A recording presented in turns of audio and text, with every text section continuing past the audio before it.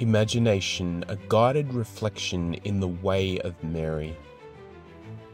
Imagination is a critical part of our faith. God calls us to become a deeper version of ourselves, to grow in faith. Imagination can be a doorway to what God desires for us, a way of being more fully present in the world and more connected to who we truly are.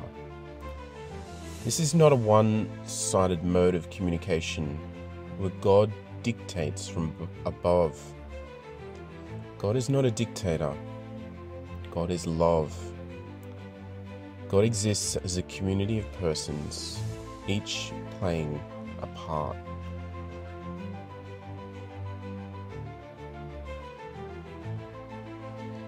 God imagines for us a loving path, inviting us to participate in a divine plan. God wants us to co-create with Him. In Genesis chapters 1 and 2, we read that God created the heavens and the earth in 6 days. When we open ourselves and allow God into ourselves, into our lives, something mysterious happens, something hidden, something unknown.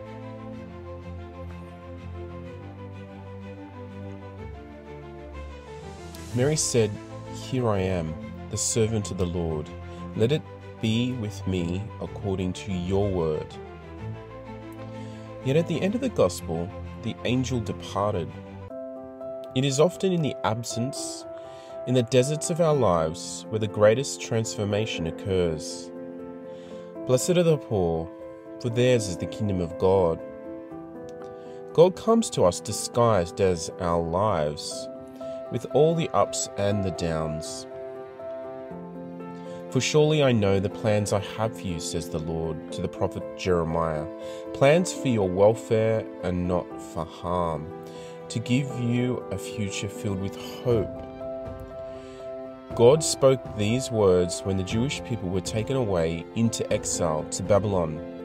Similarly, in Isaiah, God says, "Do not fear, for I have redeemed you, and I have called you by name, and you are mine."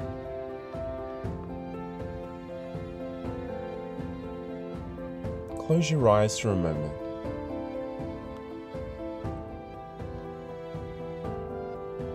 Breathe in through your nose and out through your mouth.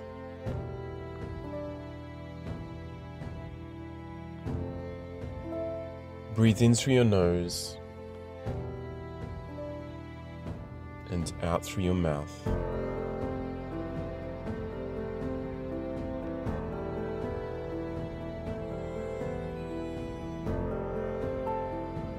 Imagine the angel Gabriel appears to you in this moment, in your time and place. Gabriel says to you, "Greetings, favored one, the Lord is with you. Blessed are you among all people." Imagine a conversation between you and Gabriel. Keep breathing.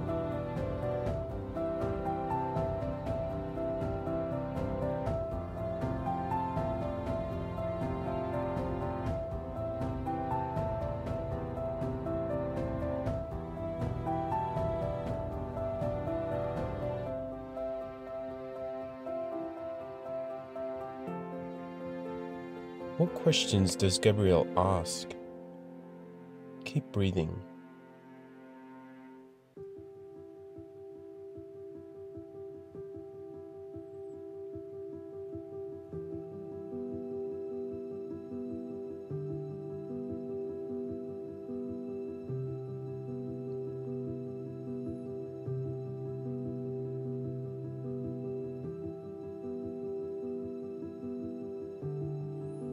How does Gabriel challenge you?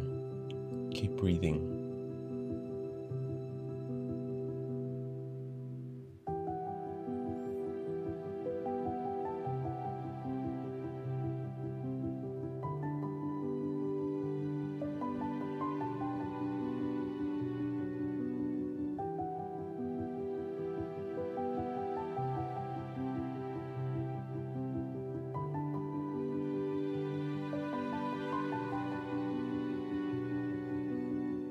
What feelings arise in you?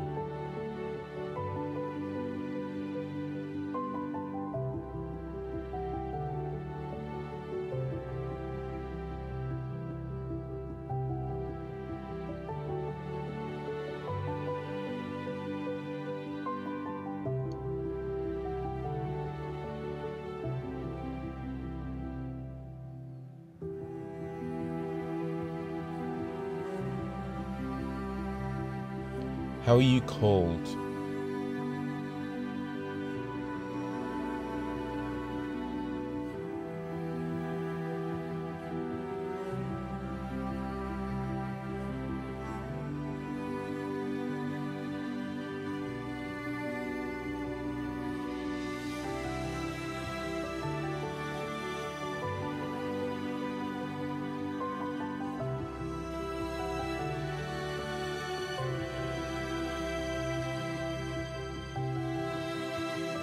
How do you respond?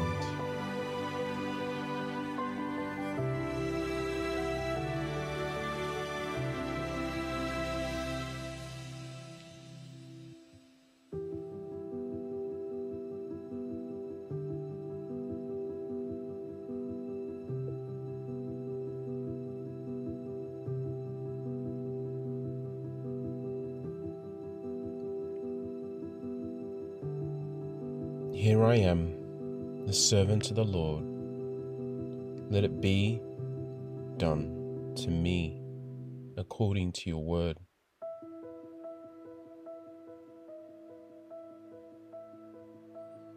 And then the angel departed from you.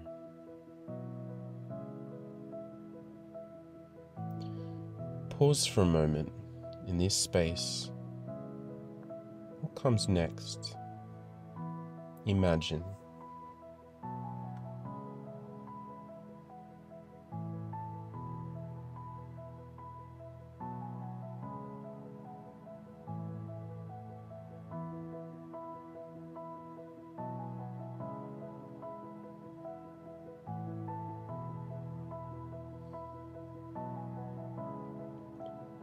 Where are you called? What are you called to? Not just prayer, not just saying yes, but in the ordinary moments of your life. Imagine.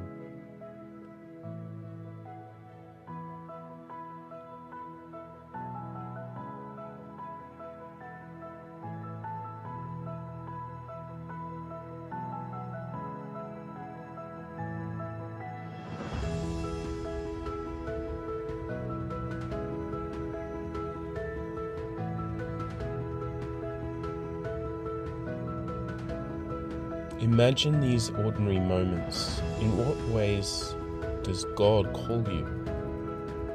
Imagine.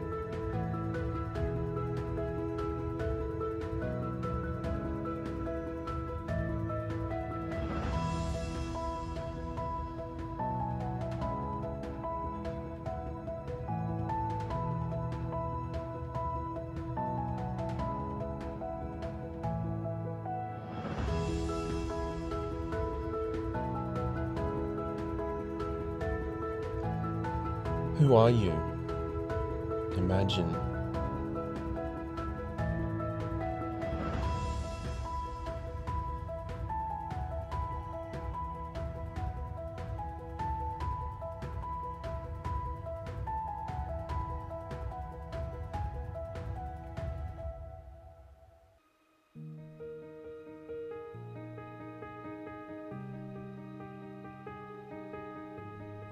And who is God to you?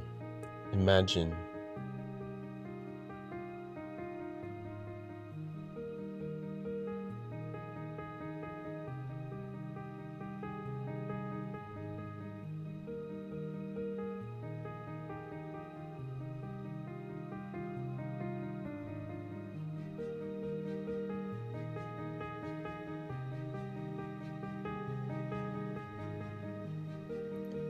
What is important to who you are? Imagine.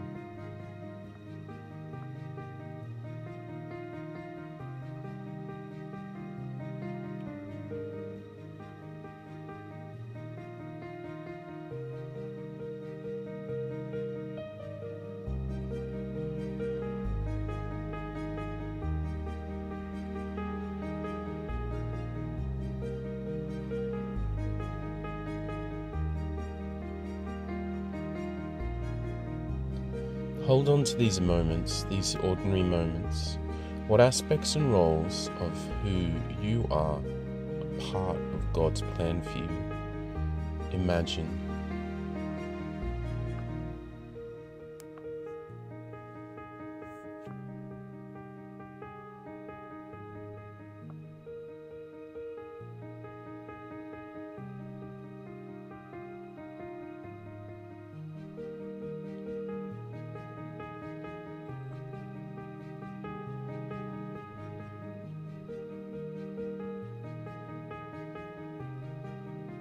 God says to you, "You are my beloved daughter or son, with whom I am well pleased." Throughout the day, imagine God's plan for you and recall. Be aware of God's presence as God helps you create and mold your day. A day that now becomes the 8th day of creation. A day you co-create with God, with imagination, in the way of Mary.